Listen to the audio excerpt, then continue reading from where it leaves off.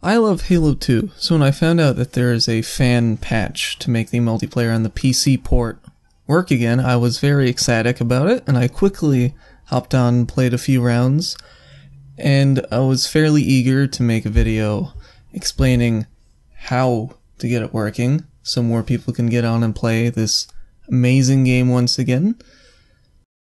So obviously, the first thing you're going to need when trying to get Halo 2 multiplayer working is an install of Halo 2, which doesn't really matter how you get that, as long as if you're installing it now, you uncheck Run Halo 2 after install, and after installing it, when it asks you to register it, hit later, as the verification servers for Halo 2 and all Games for Windows Live games are, they were shut down.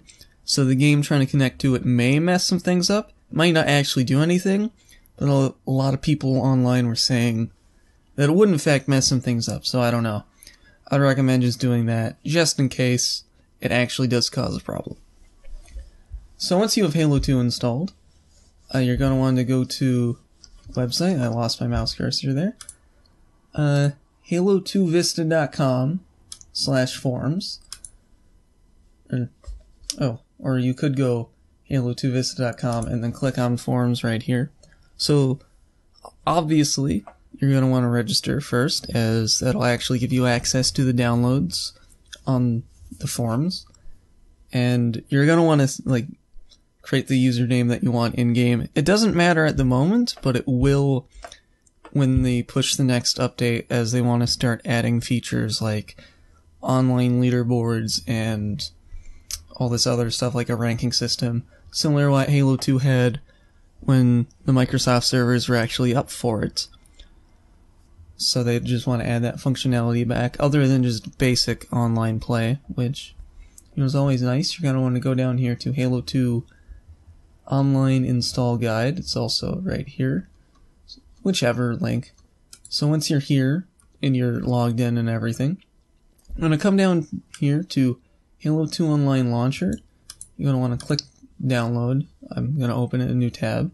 It's going to take you to the GitHub page of FishPhD, which, if you've played Halo Online, the fan-made hack of the Russian game, you'll recognize this guy's having done work there. So then you want to click halo2online.exe or H2 Online.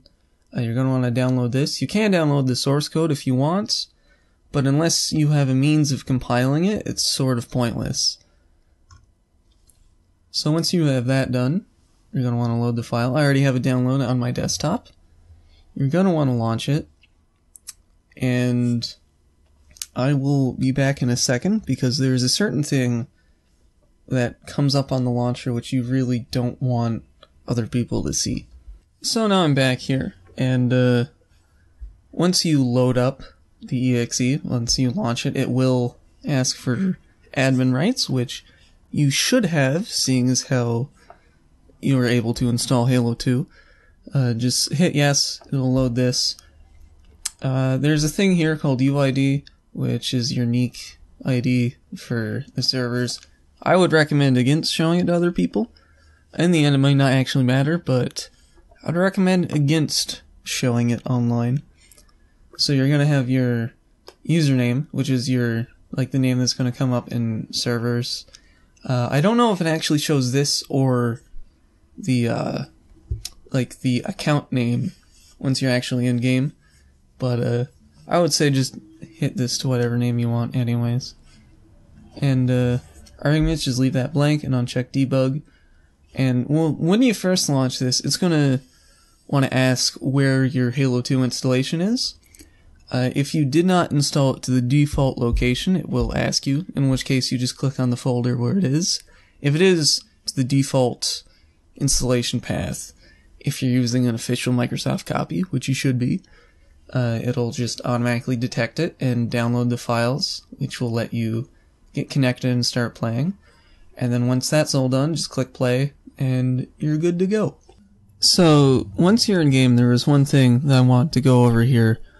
The first thing you'll notice is that the main menu, the background, is actually different from the default game, which is that, like the default install, there'll be like a blue tint over everything in the background. They decide to remove it for whatever reason here. And you can definitely see why the blue tint was there in the beginning. There some low polygon buildings there, but it doesn't really matter. Now, the campaign does in fact still work, and I'm sorry if you can hear my keyboard here, but these menus are not very PC friendly. It wasn't a very good port, but it is still a very good game. So now, the first thing you're going to want to do, obviously, go through your settings.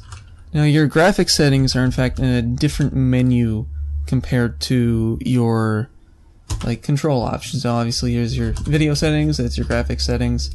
And to edit your key bindings and controls, you're going to want to go under Player, and then choose your profile here, which here's mine, and then you want to go to Edit. This is the same place you go to where if you want to change the appearance of your Spartan or your Elite if you're so inclined. But you're going to want to go down to either controller or keyboard and mouse, preferably keyboard and mouse because it's just superior. You're going to want to go to keyboard settings. And there's a few default layouts here. There's the default, there's skirmish, and then there's southpaw, which is for a left-handed person. I don't know, it doesn't actually translate, like the southpaw thing doesn't translate to keyboard and mouse very well. It's a thing they do in like the console versions. It just doesn't really work. I mean, they got like IJKL, but in terms of like the mouse, they inverted that. I mean, that it doesn't work. And then there's your custom layer. You're going to want to hit that to actually be able to set up your own key bindings. Now the thing is, down here, the Xbox button things, you're going to actually, if you want to delete something, you actually hit X on it. That, I don't know why they didn't just have actual keyboard things here instead of Xbox buttons, but I don't know. I don't have a controller plugged in. It's weird. All the menus have that. And change your sensitivity here, whether or not it's inverted. Automatic look extent. Why would you have that? I don't. And then dual wield inversion, which is when you dual wield something, you hit left to shoot the left, right to shoot the right. You can invert that if you want. It doesn't really matter. So yeah, that's how you change that. Now, when you go to set up a custom lobby and you want custom game modes, you actually have to do it here in the settings menu, which is very strange. I don't know why they don't just have it in the lobby menu. You have to do it here. I don't know. And actually, when you go to connect to a server, don't go to live. That's the old network. You're going to want to go to network, which is what you do if you're playing LAN. I don't know how this affects actual LAN play, but this is where you want to go to connect to an online game. There's a few games going on.